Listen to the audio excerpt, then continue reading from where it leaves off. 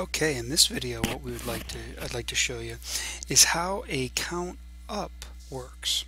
Okay, now a counter up instruction is very useful for tracking products running by, tracking data. Alright, a ton of different uses for it. So let's go ahead and show you what I have set up here. So I have a basic start stop station which is going to run my conveyor, make my motor left, my conveyor move left. Okay, and I have a proximity sensor hooked up to here, and my counter is in my timer counter bin. Now the most common counter that we use is the count up, and it's really the only counter we use by itself. Now counter information and its data is located in the C5 folder, okay, in the data table files. So our address starts off as C5 and then colon, and then we can pick whatever number we want between 0 and 255. Most people, since it's the first counter in the program, we hit 0. This will be counter C5 colon 0, and I'm going to add my preset up. I'm going to take my preset up to 5. Now, if you've watched the timer videos that I have on here, or are familiar with timers in RSLogix 500, you'll know that they operate they're pretty similar to timers. Okay, the accumulated will increment every time the input is activated until it gets to 5. Then after that, the timer is done. The counter is done. Okay, so let me show you how this works. So I'm going to go ahead and throw another rung in here.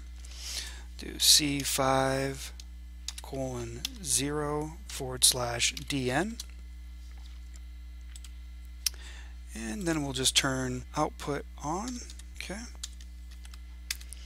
Alright, this will activate a little pilot light for us.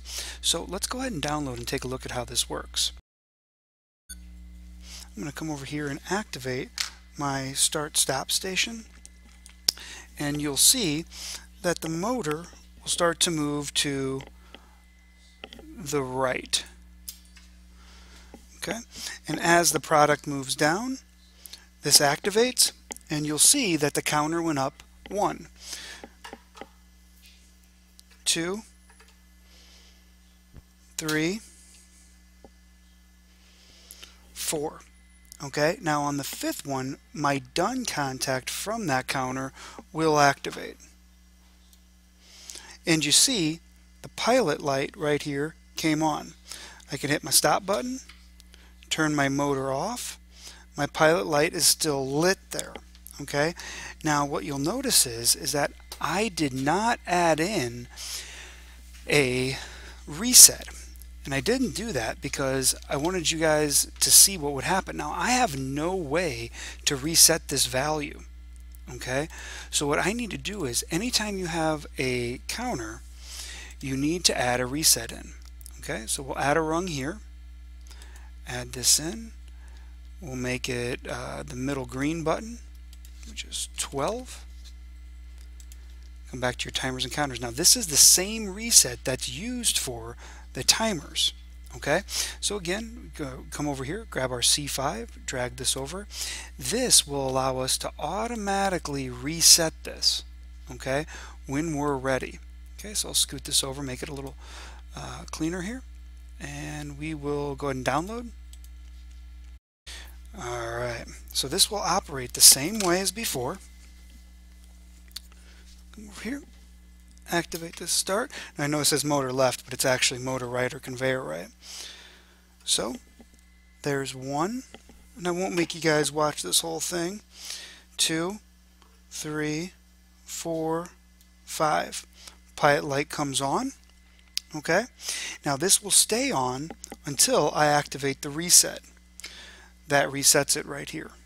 Okay, and that's one of the that's an example of how a counter up is operated. I can make a small modification here, and I can add in a normally closed contact from my counter done, which will actually shut my motor off. And let's go ahead and change this name here. File, download.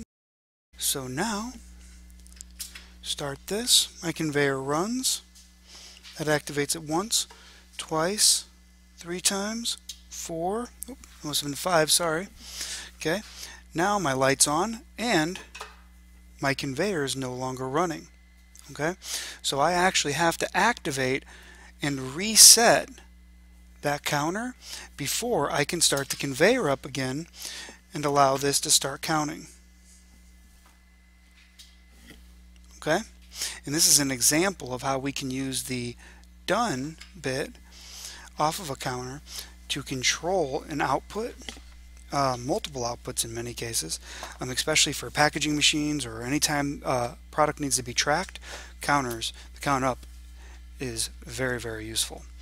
All right, well, I hope this gave you a quick introduction to counters.